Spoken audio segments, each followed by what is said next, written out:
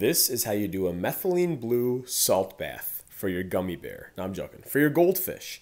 So these are my goldfish, Bubba and Brad, and today I'm going to give them methylene blue salt bath. The first thing you want to do is you want to get a separate bucket, and with tank water, you want to fill it up, as much water as you need for them to comfortably fit in the bucket without, flopping on their side and not having enough water to swim around in. For these fish, that ends up being roughly around, 2 gallons in this 5-gallon bucket. The next thing you want to do is you want to add your salt. I like to add between 1 to 2 tablespoons per gallon of salt. If your fish are smaller, weaker, or not fairly, used to salt baths, maybe go for 1 tablespoon per gallon. If they're a little more, big and resilient, then you can do 2 tablespoons per gallon. Then you want to add your methylene blue. I like to add between 1/4 to 1/2 teaspoon per gallon methylene blue. This is like about a little over 2 gallons, so I added a little under 1 teaspoon. Then you want to add in your fish. Be very careful.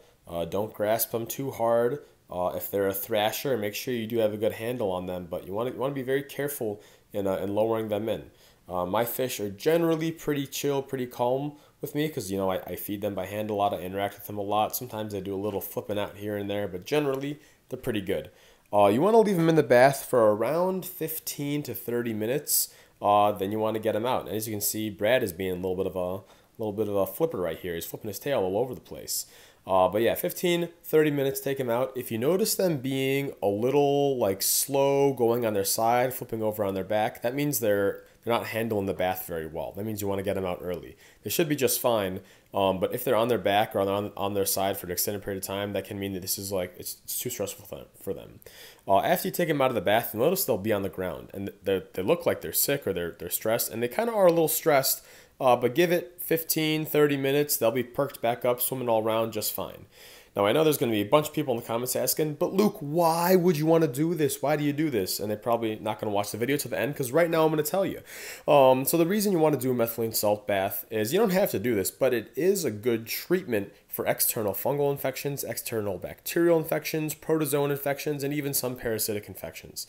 It's also a good preventative measure for all these as well. So if you're suspecting there's a possibility of some sort of, parasite or protozoa on your goldfish that's negatively affecting them, you can give them a couple of these methylene blue salt baths, 1 to 2 days apart, and that should kind of decrease the parasitic load or decrease the protozoan load on the fish, and they make them a little bit healthier.